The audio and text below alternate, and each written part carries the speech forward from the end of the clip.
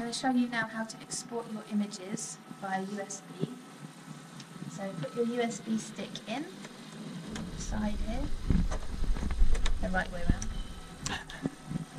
and then you just click File, and you need to go into the patient you want.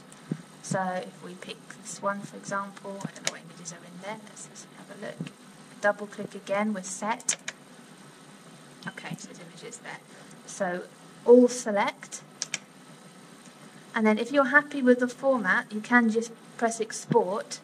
Most computers will read BMP, and this is a Windows media file, so if you are using a Mac, you might want to change it to an AVI. But you can also change it to JPEG or a TIFF if you prefer, and then Export.